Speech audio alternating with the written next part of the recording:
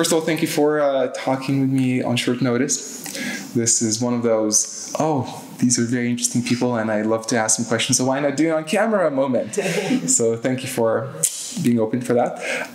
So you are the one of the organizers of Festival Y. This is like, I'll probably just later film and just show it, which is a lovely name. I love it. It says youth engagement, human rights, intersectionality, which is still a word I do not know and I will ask about, art, climate justice, gender and sexuality. I really like that subject. Social and climate justice festival for people from Baltics and Poland, but I presume people who come from outside of those places won't be excluded. They won't be excluded, no. Good. But of course, the current situation may show differently. So, yeah. True. That's actually a good question that that's a question I'll want to actually ask later. So, like the whole Corona situation and how you still managed to actually organize this. So we'll come to that. So I know I give you a heads up, which usually I don't. I try not to do to make it all organic, but I think that will still create the situation where you'll have to think about it. So the very first question before we head to the festival itself, one of the key words here is social justice. Now it's definitely a phrase, a term which is out there.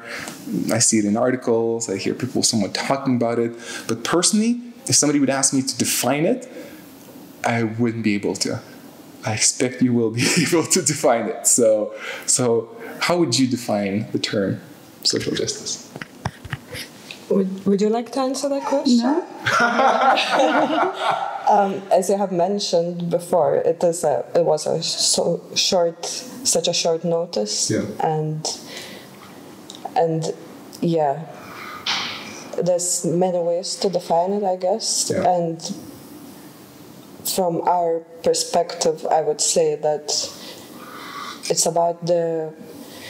It's just so difficult to start. I don't know. I have the picture in my head. I don't know just where to start, because we could talk about the opportunity structure, about the system, about how system enables some of us to be more active and use those opportunities which are there. For example, as we are privileged in many ways, and we should be aware of that and use these privileges wisely. But a lot of people are not in that position for many reasons, which relates to many other topics as well. I love that answer. It just opens up so many questions as well. But before I head there, I guess, what if I would ask like that? So let's say I don't know how inclined and knowledgeable your grandmother is. Usually we sometimes in Lithuania have grandmothers who don't know that much, although at the same time my grandmother was like a yogi, and so it depends. But let's say a typical grandmother, the typical like we imagine it, would ask you, so what is social justice? How would you explain to her? Is that okay question? I can. I suppose. Or you want to? If you want to. Yeah. I mean, we both can, I guess, but you can. Yeah. Social justice is a personal thing for everyone as well. Yeah. And for me, in the simple words, it's just an equal access to opportunities. But understanding that not everyone start from the same footing. Yeah. So you need to provide something in between this where different people start, to make sure that everyone has equal access to the same opportunities. And to the regards to the question of how to explain it to the grandma, it also depends. You can explain it to a grandma, to your cousin, to your uncle.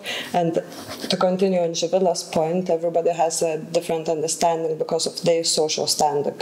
So, for example, our grandparents, at least mine, they had to suffer through exile and Soviet Union injustice. And then I would say, well, grandma, if you think that you could not have done a lot of things which I can do now, and why do you think so? And I think she would understand. And I think then you can go to every person and see, like, why do you think you are not able to do this? Or why do you think you are able to be active and to pursue your dreams, but I can't do the same, for example, or my friend can't do, and then we can go throughout the discussions which systematic failures are stopping people from achieving their best potential.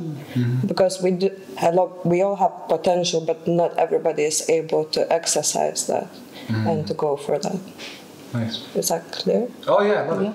Again, I guess I'm well known for not being afraid to make a fool out of myself. So I'll just continue asking questions. Maybe somebody completely got the picture, but I'm like, still not entirely sure. So you mentioned, so far what the picture I'm getting as kind of creating a space environment where everybody has equal rights. Would that be one way to look at it? I think you like that question a lot, no? About the equal rights and how it's not a correct term. Yeah, Okay, but I'm so super theoretical on this. So I like theory. There's the two different words, the equality or the equal rights or whatever, equality and the equity, and the true social justice should be built on equity. So what is equity? So this is what I was talking about, that people are starting from different parts. So if you have a picture of three men who are in different heights, right? And they're trying to see through the wall, they're trying to see a game on the other side, right? But they have different heights. If we say we just need to provide we need to provide equal rights, so basically we're just giving policies in this term, like we're giving different policies to like enhance women's rights and things like that, what happens is that we just, for these three men that are now trying to watch this game, we'll just put the equal footing under them, and the highest man will be able to see the game. But the other ones, they had like how do you say? Well, in this case, it's a trait, but yeah, that already doesn't allow them, even with some help, it still doesn't allow them. So that's equality. And the equity is when you actually know what is needed so that everyone is able to watch the game or do something. So this is like sort of picture representation of it. If it makes sense. Yeah, absolutely. I love that.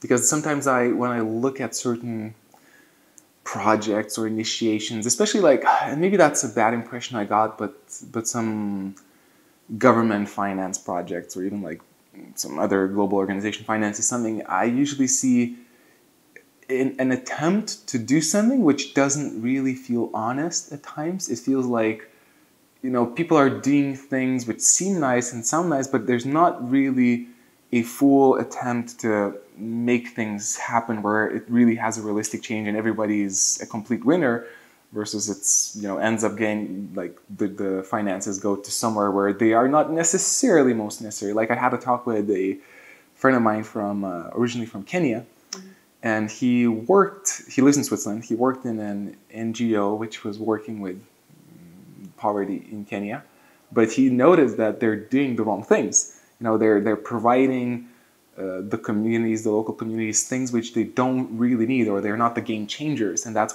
why he went on to create his own organization where he really pinpointed what's the game changer for those people, and he made sure that whatever they get is what they really need. And instead of just let's throw that, I think his example was, let's buy a lot of food for them.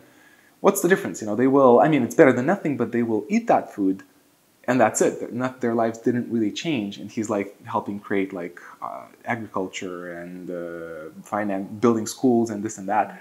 And that feels okay, that's changing the game. And so I don't know if that's would you say that? It just needs to be tailored to the needs. Right. So that's it, right? So there's, of course, with the project writing and fundraising experience that I have, I understand that sometimes it's so hard to know, if you write a project in Lithuania, to know what all the people in Lithuania need, right?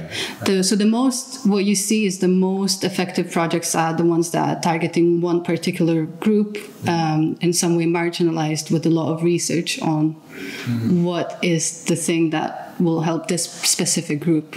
So there needs to be, to have a true social justice, there needs to be a lot of research and a lot of knowledge on what's the difference between the different groups or individuals or communities and what they need.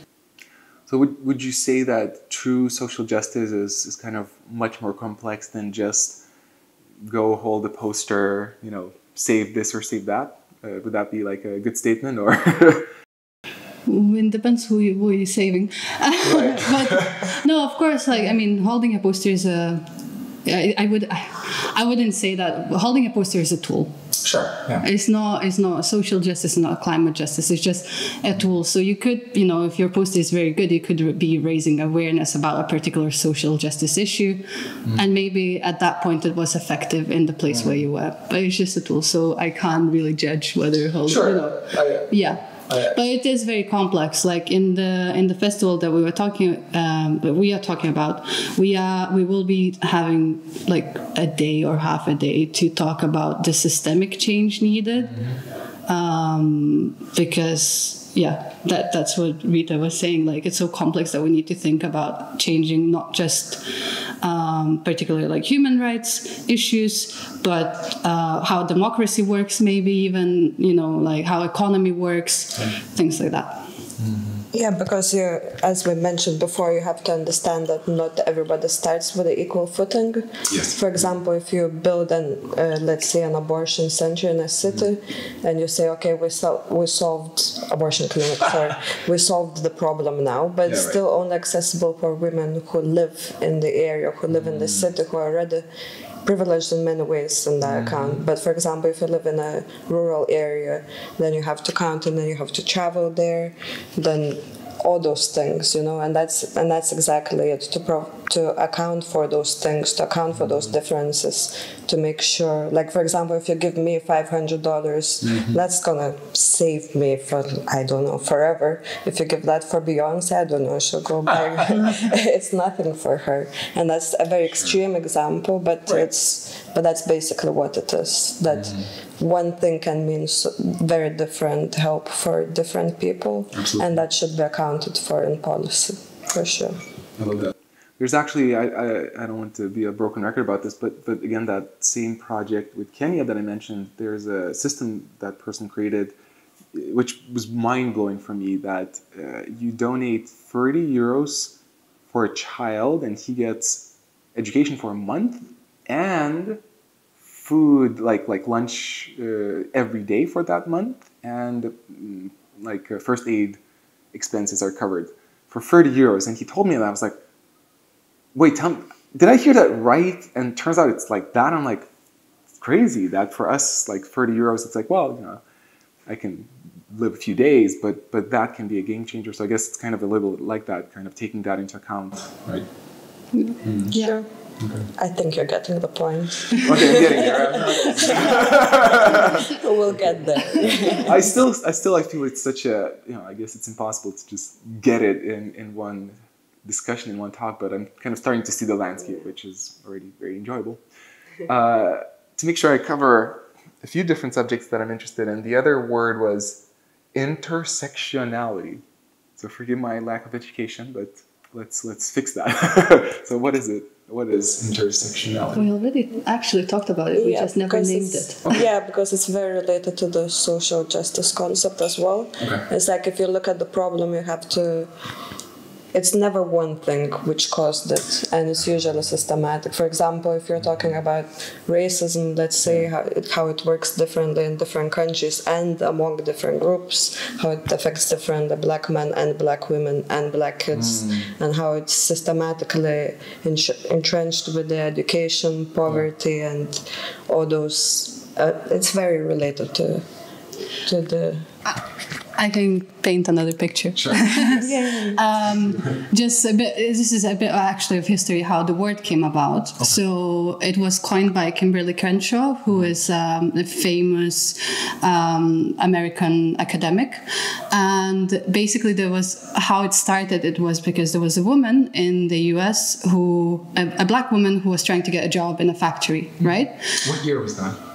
cannot remember the year, but like, yeah. More or less, or let's just skip that part. Make sure we don't. Yeah, I don't want to presume, but yeah. So there's a black woman, but I think like maybe if the word came about like 20 years ago, then it was, Okay, so it's not. Yeah, it's a recent word, and yeah. So this black woman is trying to get the job in a factory, right? And goes through an interview and things like that, and then gets refused on the basis, like she just gets refused because she didn't have the right qualifications. That's what they said.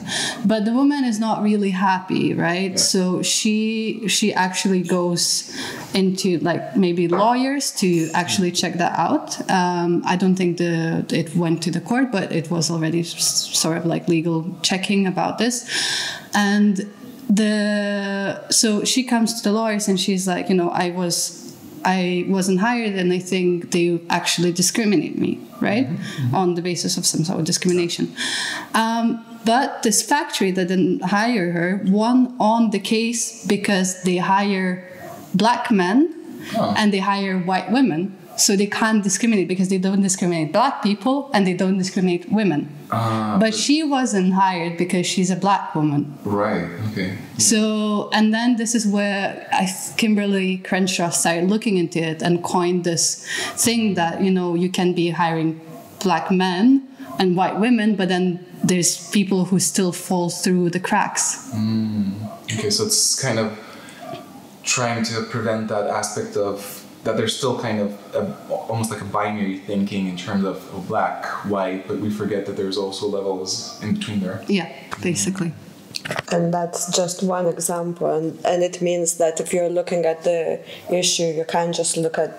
It doesn't mean that feminism would save her because white women were already able to get that job. And it's not a particular racist issue because black men were able. So it's a black feminist issue. And drawing on the same example, black feminists find themselves in that situation often where it's either of those. But now those issues and this, because this term was coined, finally we're reaching the point where we can talk about those together, but it's still very, very, very early stages. So it's very important to talk about it.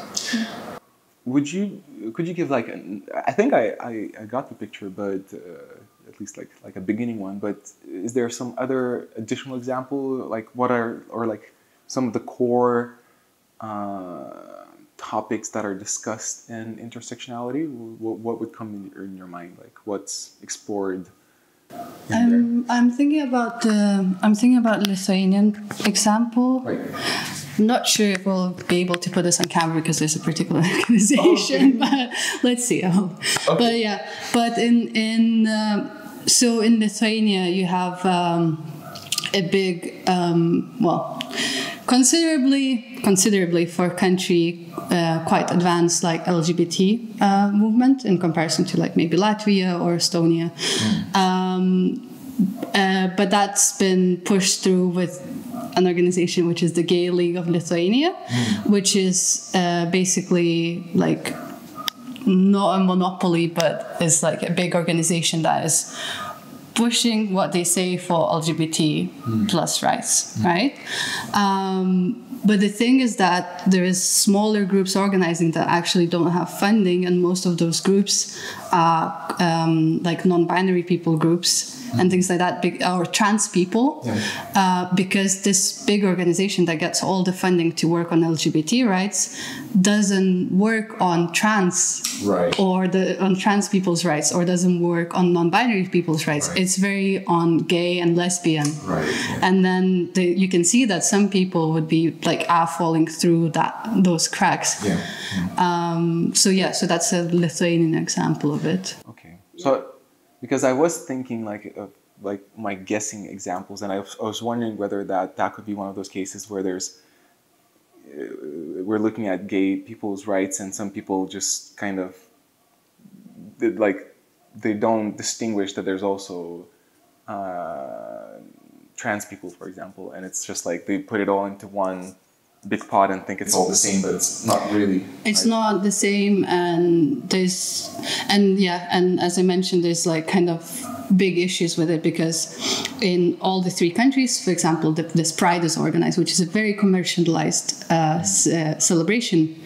So every 3 years you get it in each country, and it's very commercialized. And they celebrate that there is an advancement in LGBTQI plus rights in these countries. There's a celebration. And then recently, like 2 weeks ago, I was attending a much smaller like free Pride, Vilnius Pride, which was saying there's nothing to celebrate. Trans people, like they cannot get medical help in Lithuania. They cannot transition.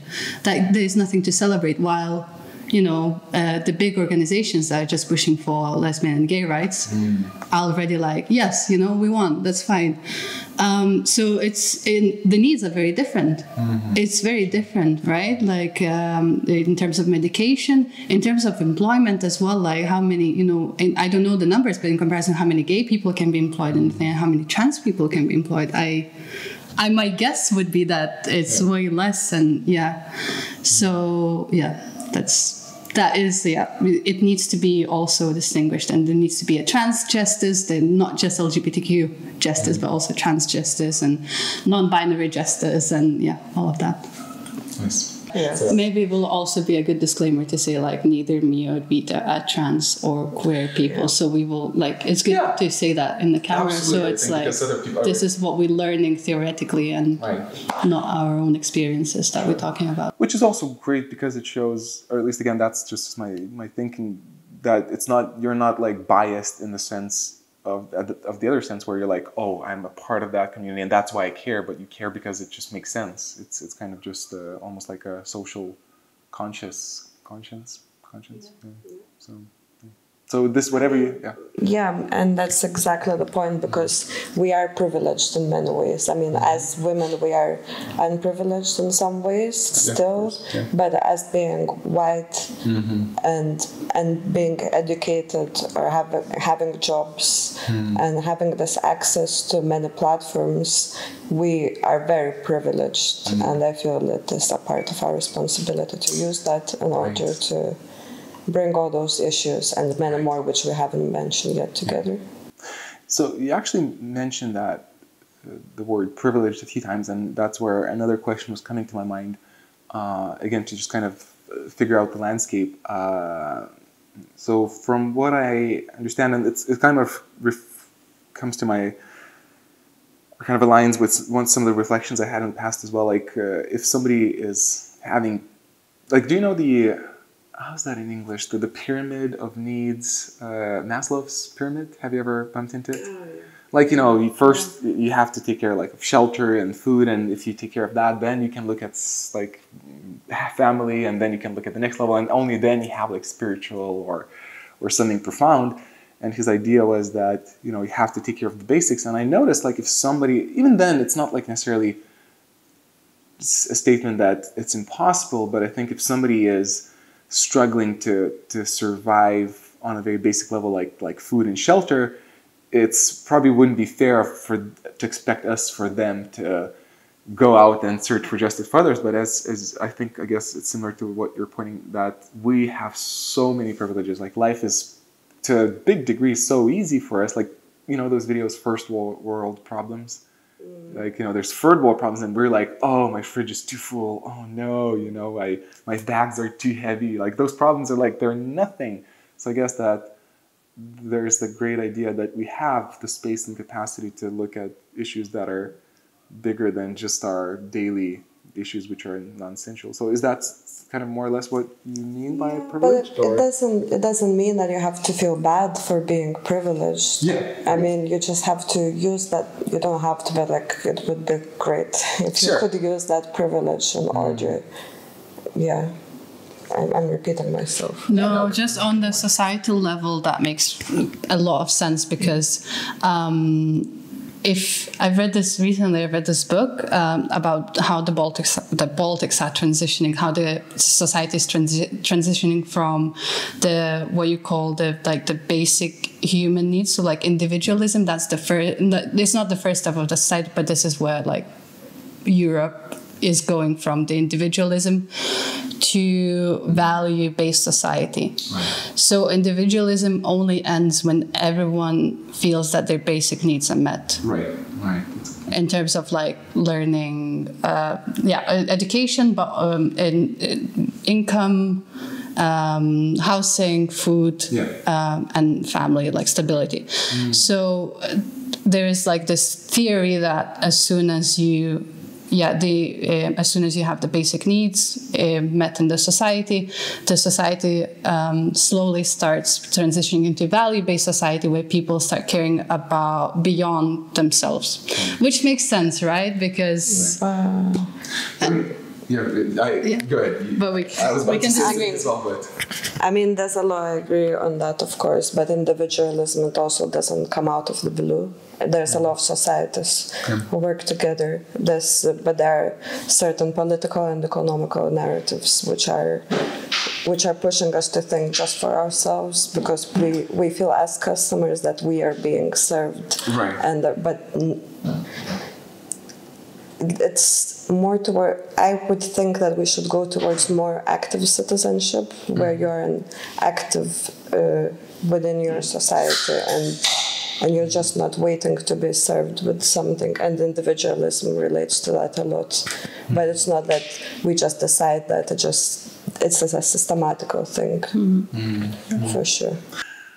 So would you say that part of your vision for creating the festival, and which we're about, I think will be a good time to introduce that in a moment, but would you say part of that vision is kind of, I don't know if the word educating is like, kind of doesn't go off my tongue, but like kind of elevating that consciousness of people to realize that we do have the capacity to make a difference, and that the fact that our lives are, to a great degree, they're very good, whether people recognize it or not. Some people complain about everything, but that to bring the recognition that actually there are things that we can change, and that there are people who need things more than we do, would you say part of your vision is to kind of elevate that communal consciousness of people, or is it more focused on people who are already more focused on social justice?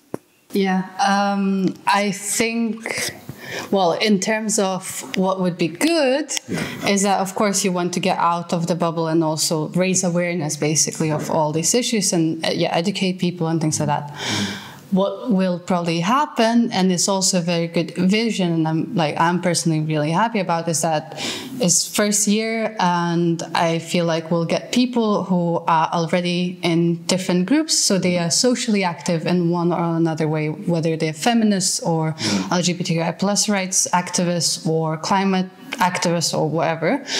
And then the vision, if we presume that, then the vision there becomes that all of these groups can meet together, and because the movements are breaking, and the movements are not, they have what's the word? Anyways, they're small groups, they're small, it's fragmented. There's not one movement, it's not that if, let's say tomorrow, the Lithuanian parliament said that abortion is illegal in Lithuania, it's not that all the climate activists would run, I mean, it's slowly starting to happen that people are aware that you need to support other issues as well, but it's not that yet. So I think the ideal outcome of this festival will be that, just to strengthen the movement within.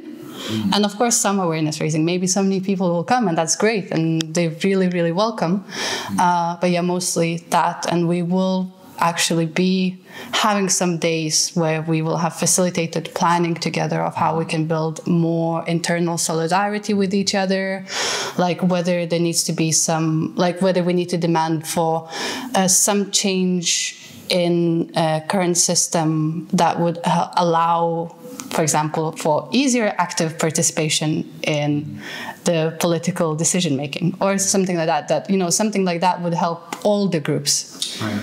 So this is the sort of vision. But I mean, I can also tell you how it started, which is sure. You could start it already. Can I just just quick add up on that there's a lot of there are a lot of groups already in the region, but they might be small, and just knowing that there are other groups that you can work with, it increases your outreach and you're more able to pursue the goal that you're going for. Maybe on your own you're not able to do that, but as a group, it's more possible. Nice. Sorry. Yeah, no, Yeah. it's great. The story, how it started, was last year, July. Yeah, I think it was last year, July. And I was in Brussels working in a climate justice NGO. And basically, the Lithuanian government is Green Peasants Party. That's the majority in the group. So, I kind of was following what they're doing because it's quite new party in comparison to others. And they are called Green, which is like, whoa, maybe that's going to be something progressive. And I think by July, it was also clear that some of the party members were openly against LGBTQ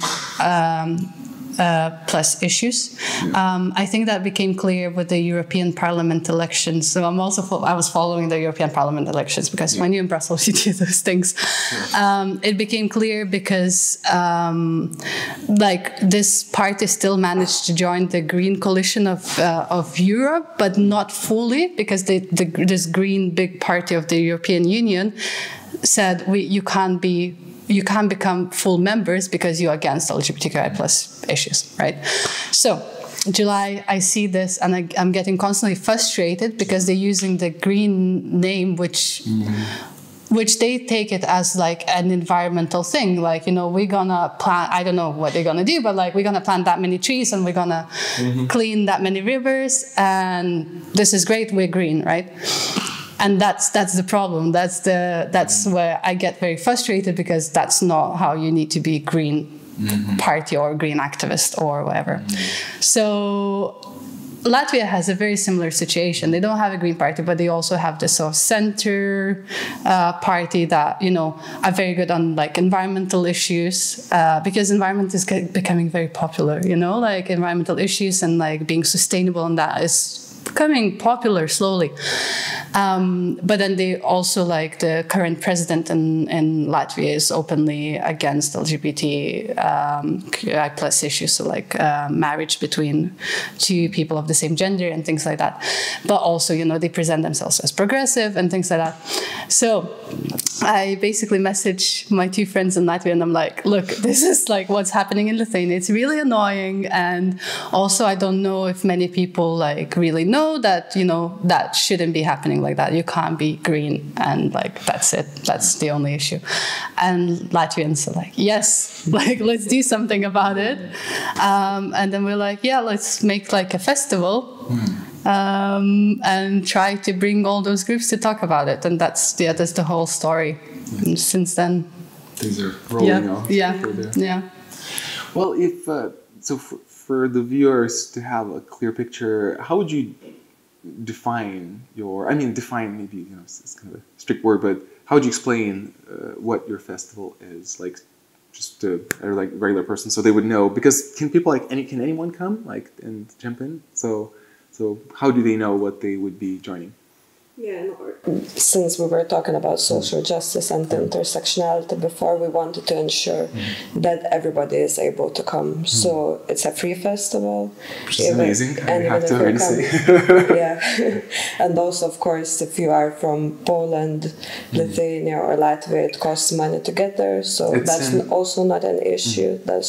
So you just have to press a few buttons online and you can come. And we will be so happy to see everyone, because it is about people meeting together, sharing the ideas, and actually working on plans. Because there's also a lot of events which is just like, yay, we have all those ideas and it's great, but then it's also important to work on specific steps on what should be done and what we will be doing. And it's a continuous event. It's not that the impact of it is not gonna end as the festival ends, but it's gonna be a continuing event. It's also a networking event for all those organizations and individuals. You don't have to belong to an organization to come. Okay. And there will be also fun times. Yes, yeah. It's not all politics, yeah. Right. You mentioned There's also music, right. arts, theater. There's a lot of opportunities for, it's still a festival, and everybody needs some rest, of course, and we're not saying that only those issues are important as well. Culture is very important, and culture is a very strong medium in order to portray the message, and to connect people as well. One more thing we brought up but we didn't talk about is organizing an event during COVID. So how was that? I mentioned How that. honest do we need to be? So sorry, how honest? I like honesty. Have you heard of Zoom? Okay, was there a lot of Zooming there? Oh. So this weekend we had our first meeting face to face, but before that, the rest of the year it was Zoom calls between the Latvians, Lithuanians, and Estonians all the time, every week. There's also, of course, been many concerns of organizing a festival in the end of August.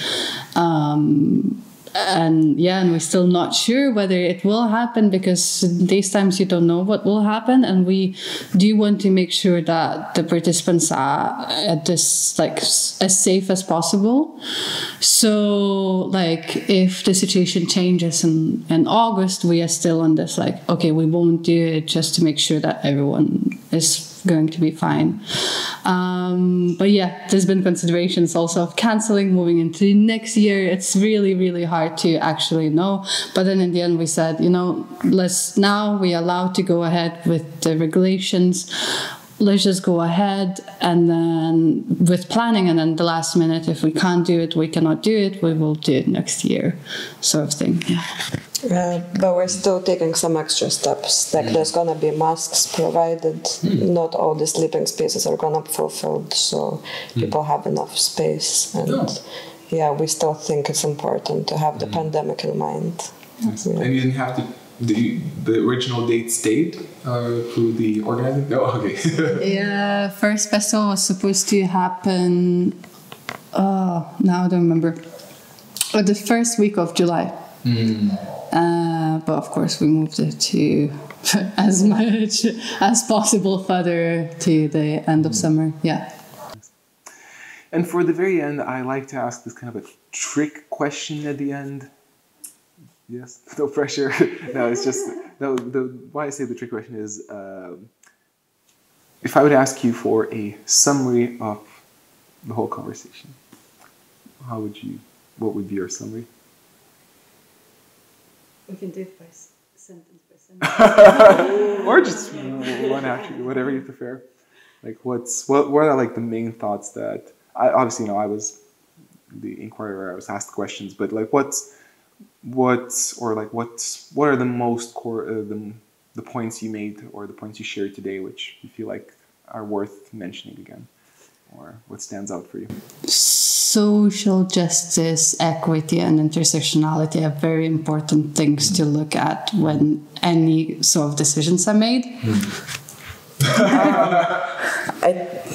It's very important to understand that just not you, that you are a part of a bigger whole as a society, and you have to be responsible, and if you are privileged, use your privilege.